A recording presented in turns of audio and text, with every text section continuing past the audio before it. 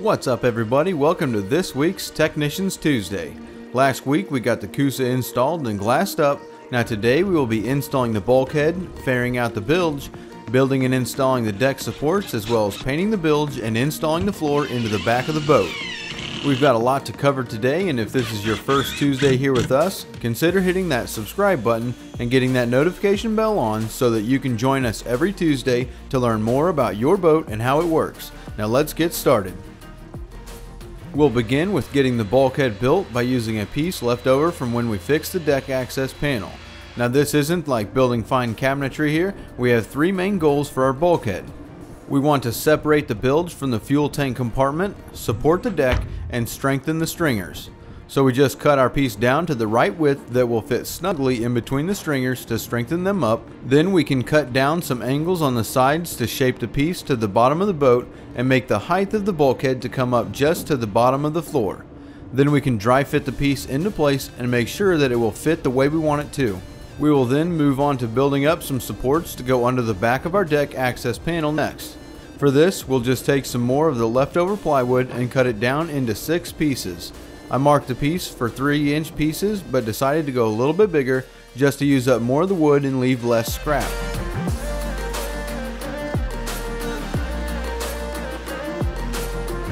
By putting 3 of these pieces together, we'll build up supports on each side of the tops of the stringers in the back to support the deck.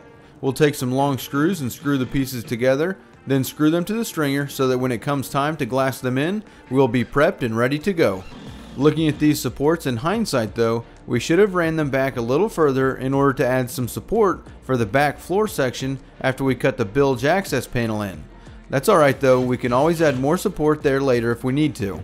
Which is also the whole point of this channel, to give everybody the confidence and general know-how to work on their own boat and keep it going for a little less money. That way we can all enjoy spending more time out on the water. So hit that like button for getting to see all the hindsights of DIYing a project boat. And with the supports built and ready, it's time to get into preparing out our fiberglass. For the supports, we'll be using some of our scrap pieces of mat that we have left over. We just need to cut the pieces up to bond the blocks together. We'll put the mat in between the stringer and the first piece of the block, as well as in between each piece of wood making up our support. Then for our bulkhead, we will be using that 24-ounce woven roving to cover that and give the piece some strength. Now a little side note about this 24-ounce woven, this is an extremely thick and heavy piece of fiberglass, which is what makes it probably the strongest piece of glass that you can use. With that being said, this takes a ton of resin to wet out and to completely saturate it with resin. Sometimes that can be hard to do, and I'm no Andy. That guy is the king of glass, and if you don't know who he is, then you need to go and search for Boatworks today, then subscribe to his channel for any and all things fiberglass. We'll cut the glass to fit just a little bit bigger for the inside part of the bulkhead. Then on the bilge side of the piece, we want to cut it large enough to have tabs that will cover a good section of the stringers, as well as wrap down into the bilge just a little bit to completely seal this bilge side of the bulkhead off. And now that we have all of the glass cut and ready, we can get set up to start mixing up our resin and glassing everything into place. We'll suit up with our gloves and then mix up our resin. We want to wet out the wood first, then we'll set our inside piece of glass onto the wood.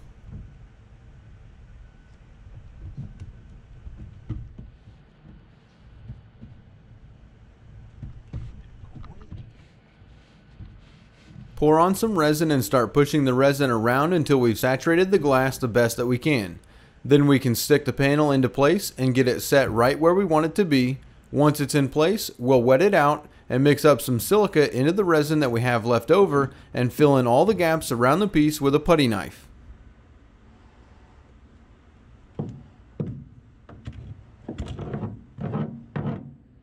Once the gaps are filled in, we can roll on our inside piece of glass and begin to load it up with resin, getting our side tabs to lay against the stringers as well as the hull of the boat. Once we've got the bulkhead done, we'll wet out the stringers where our supports are going to go and add the mat against the stringer and wet the mat out. Then we'll just take our support and wet out each piece individually and add the mat in between until we have the whole piece soaked and stuck together. Then we can screw the piece together and screw it into the stringer. We'll go ahead and wrap some scrap pieces of glass over the top of the bulkhead and wet those completely out.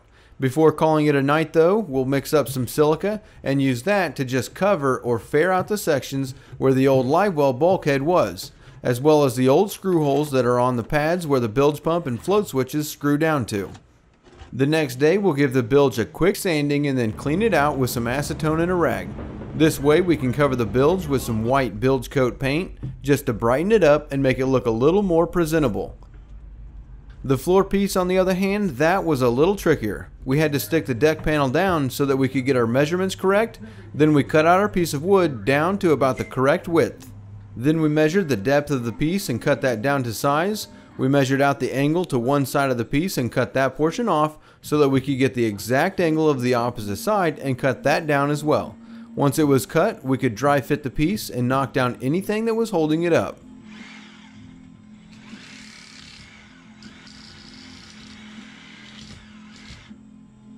The next thing we need to do is to cut out some supports for both of the sides and the back.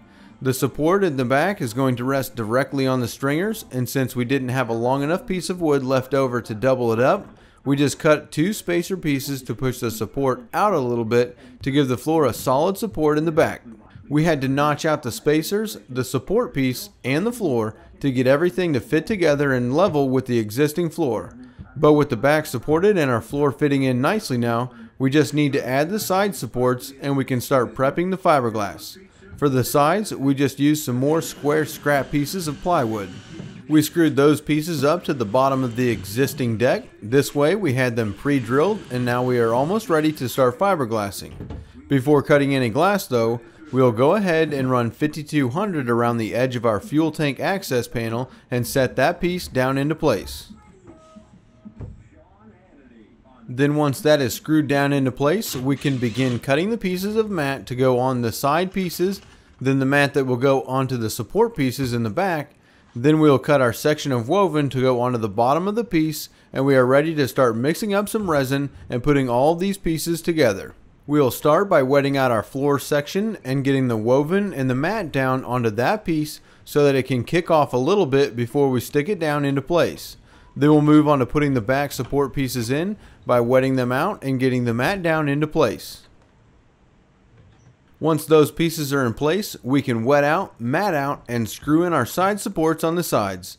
Then after they are in place, we can set the floor section down into place, and we will then screw this piece down into place and let it set overnight to cure up.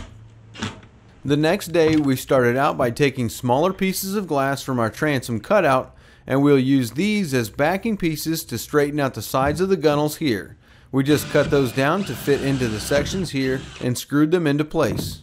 Now we can start cutting up pieces of mat and woven to go over both the sides and the floor. We'll start with the small side pieces and just cut a piece of mat and a piece of woven to cover each of these sides. Then we'll move on to cutting up a piece of woven to fit across the floor, which we want to tab up a little bit onto the gunnels and the transom. We'll also cut a piece of woven that will fit down into the floor section to bring it up to the same level as the existing glass, and to add some more strength to the new floor piece. All that's left now before glassing this all in place is to cut out the mat that will cover over the woven once that's on the floor.